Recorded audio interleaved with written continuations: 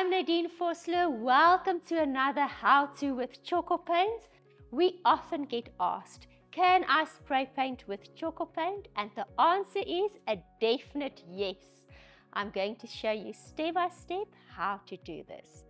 Whether it's an electrical spray paint machine, a compressor spray paint machine, it doesn't matter. I'm using a 500 watt spray painter.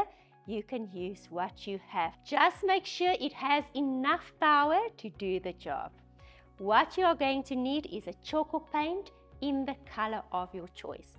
We are working with Hello Hetty, and I'm going to pour out a 500 ml Tjhoko color into a mixing bowl.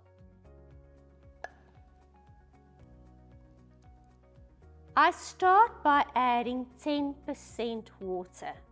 In this instance, 500 ml of paint is 50 milliliter cooled boiled water.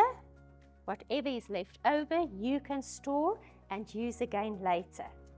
I mix through well.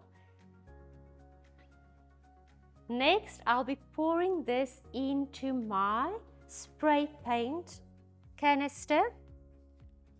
So I have done this already. It is filled with my paint, but before I'm going to spray paint it on my surface, I need to test first to see if I get even application. If you find that it's not even, you can add 10% more water. Please refer to our cleaning video where we show step by step how to clean various surfaces before you start painting. And now I'm simply going to press the trigger and have fun.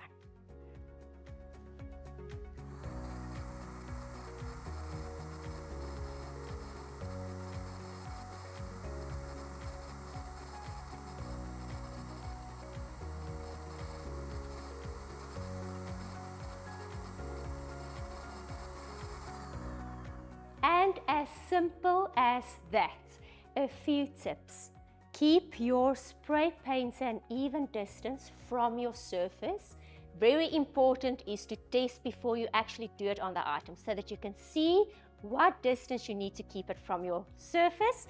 And then don't spray too much paint at one stage. You can rather spray paint more coats and wait in between for the coats to dry. This is how easy it is to spray paint with Tjhoko Paint. Please like, subscribe, turn on those notifications, and remember, don't just paint it, Tjhoko it.